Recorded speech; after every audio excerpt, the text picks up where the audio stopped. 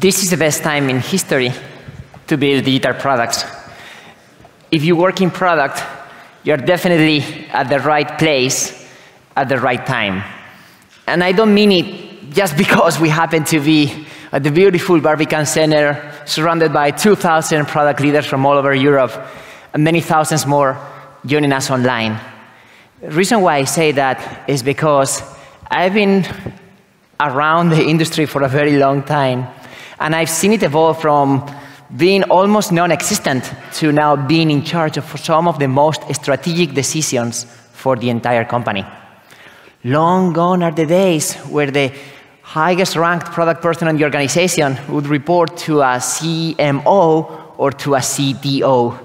Today, we're experiencing firsthand the rise of the CPO, the Chief Product Officer. Over 33% of the Fortune 100 companies already have a Chief Product Officer. These are the 100 most powerful companies in the world that are already public. And this trend has been growing by over 40% during the last 3 years. So we anticipate that by the end of 2023, we're going to have over 50% of the Fortune 100 companies with a Chief Product Officer. Over 50% of the Fortune 100 companies with a Chief Product Officer. And most of those companies are not high-tech. They are building physical stuff. They are in oil and gas. They are in telecommunications. They are in many other industries where the word product wasn't so much associated with software. And this is creating a trickling effect for the entire career ladder, creating more opportunities for anyone in product, regardless of the level of seniority. So today, what I'm going to be sharing with you is how to make the most out of this opportunity for you and your companies. And I know you might be thinking, okay, but this winter is out there. There's a lot of companies reducing force, unfortunately. So how is it possible that in the midst of all of this, this is the best time in history to build digital products? Or this is the time where most companies are actually still hiring product people? Well, let me try to give you some perspective to see where we're coming from. Because if we were to use the word product in the year 2000, we'll probably associate that with something physical, right? And in 2023, literally a month ago, McKinsey released a report that was titled, "Every company is a software company." They were very intentional with this, because what they are the message that they are sending is, this is not just for London or San Francisco or New York. This is global. The same way, this is not just for high-tech companies. This is for every company, regardless of their industry. Even if their final product is something physical, they're still using software to automate processes and collaborate globally. So it's only in the year 2001 when the Agile Manifesto was released, and they sent a message of hope. There was a new way of building software where we could take customers' input ahead of time before we go too far ahead into the planning phase, incorporate that feedback into the next iteration of the software product that we were building, and so on. So we didn't have to wait forever to plan, deliver, execute, test in order to see value. Now we can do it in a much faster way. That was a good intention, but obviously that Agile Manifesto was created by 14 white software engineers in the same room before internet was mainstream, before social media were mainstream. So obviously a lot of things changed since then. In 2004, Google created the first Associate Product Manager program. This was an internal program because they realized that there was a huge need for product talent, and traditional schools weren't really creating that type of talent. So they decided to train some of their engineers into product managers. Today, there are many other companies that are already creating their own schools to teach product, but that obviously is not for everybody. There was no product school back in the day, so this was kind of their own in-house solution to solve that type of talent problem for them. Then we saw in 2011, there's a venture capital firm called Andreessen Horowitz. They released an article called "Software is Eating the World." Well, 12 years later, they were proven right, clearly, and the world has been eaten by software, clearly.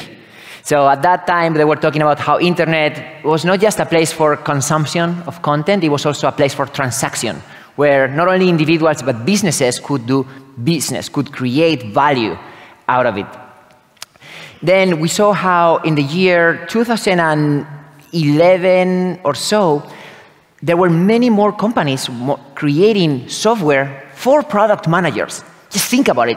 I'm sure there's a lot of people in the room that kind of fell into product somehow, and you remember how back in the day we had to create a roadmap. For example, we would be leveraging tools that weren't created for product people, right? So the same applies for wireframing, data analytics, and so on. Well, today there's an entire new category called product tech. It's a bunch of tools created for product people. If you go behind this auditorium to our lobby, we have over 20 of those companies with us. Many of them are already public companies or unicorns. So there's definitely a need for technology for product people. And that technology is becoming more visual than ever. Some people would call that no code or low code.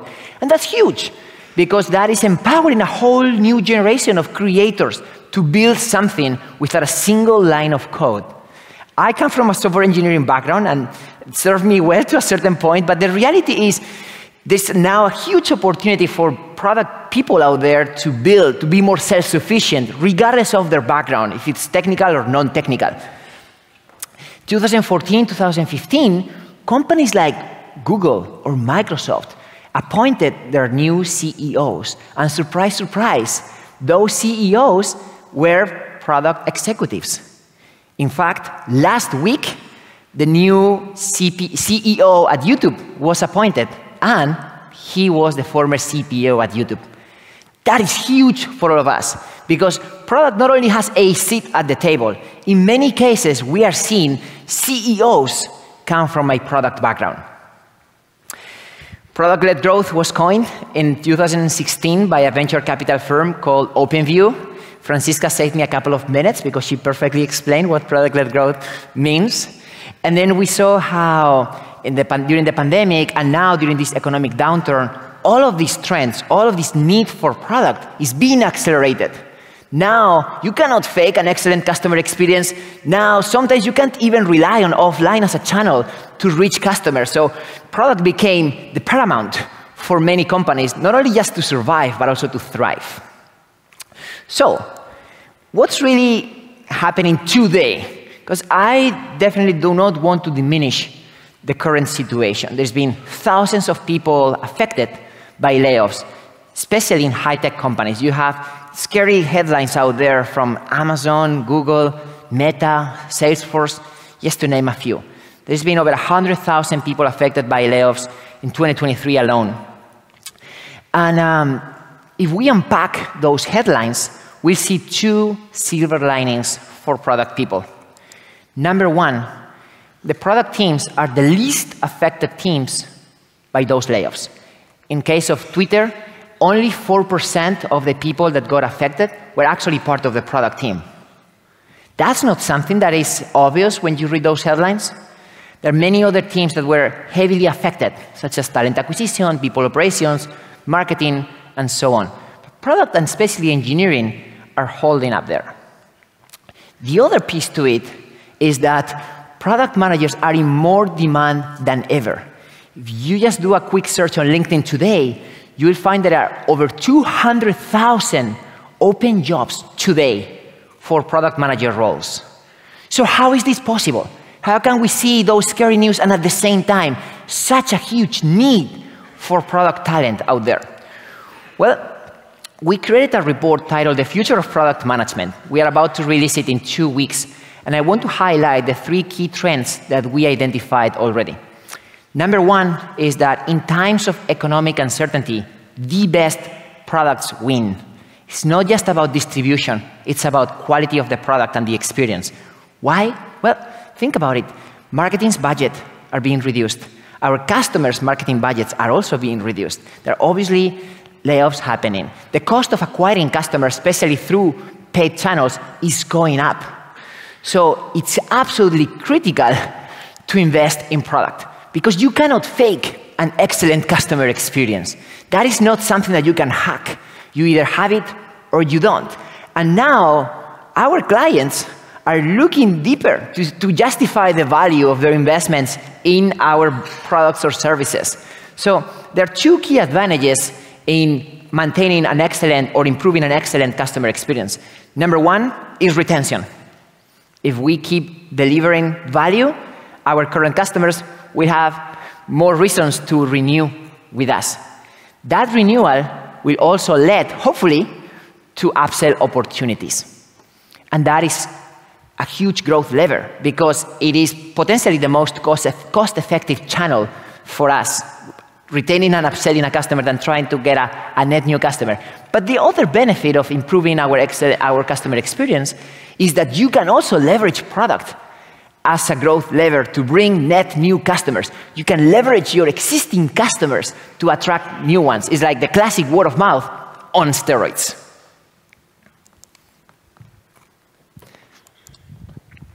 So that's what we call product-led. And I know we spent some time in the previous talk talking about it.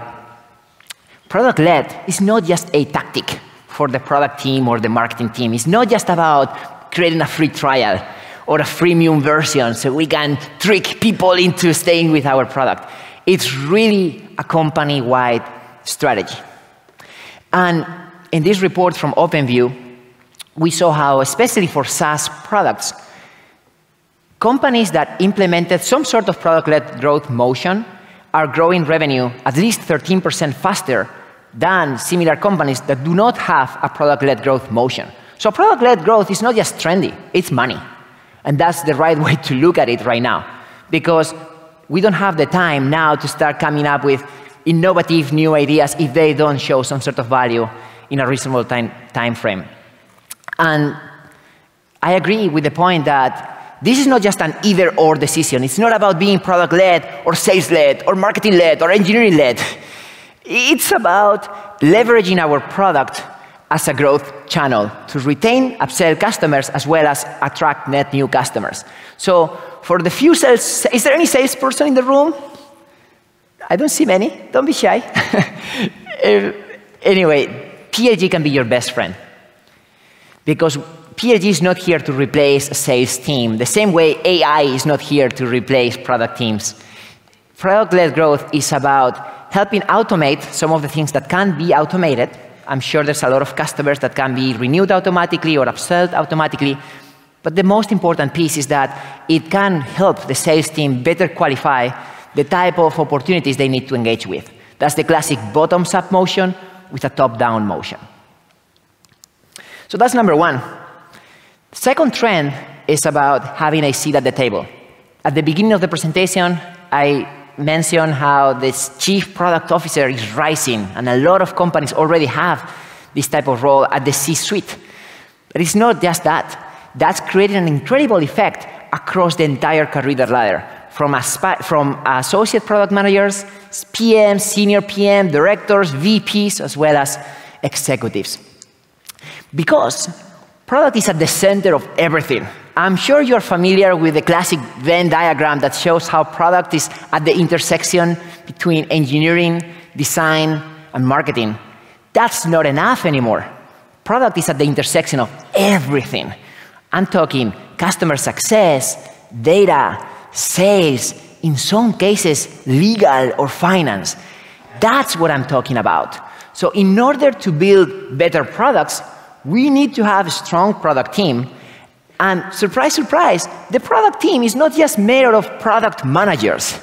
The product team is growing across two dimensions. One is the level of seniority. So you can see how there is a career path for people, and not just people that want to become managers. We're also seeing strong path for really good individual contributors that want to continue growing in their career, as well as specialist roles within product. That's what I call T-shaped product team. Because traditionally, product is a generalist role. We are collaborating with so many different teams, and it seems like we're not the experts at anything, right? Well, that is just not enough anymore if we really believe in having product at the center of the organization. We are seeing how new roles are emerging quickly, such as product marketing, product analytics, or product operations, just to name a few. There are over 65,000 open jobs for product marketing on LinkedIn right now. The growth of product analytics roles grew by over 20% in the last year. And this is just getting started. So London, we have a problem here. Because if we believe that we need to have a better product to retain and grow our customer base, and that in order to do that, we need to have a strong product team, how are we going to build that strong product team? Well, the obvious answer might be to throw money at the problem, right? To hire people. And there's a time and a place for that. But that's clearly not sustainable. Even for the largest companies out there, that's just not sustainable. You can't just keep hiring people. You know why? Because in the report that we did, we surveyed over 7,000 product leaders. 60% of them said that they're willing to leave your company within the next 2 years. My company too. And the cost of acquiring a product manager all in is around £250,000. £250,000 if you bake in recruiting fees and the time that it would take for this new hire to be ramped up. That's a lot of money. Even if you can afford it, it's still not sustainable. So the complementary or alternative way to build a strong product team is retention. The same way we talk about retaining our customers, it is key to retain our key players on the product team. Because the same people that said they were willing to leave within the next 2 years also said, 94% of them said that they would be willing to stay longer by at least an extra year had they seen opportunities for growth in different shapes or forms. So training becomes paramount. It's not a discretionary decision anymore. It's probably the most critical decision to retain and upskill our talent. And that may sound counterintuitive in a time where companies are really looking into their budgets to see where they can reduce. Well, learning and development budgets are actually being increased. Why?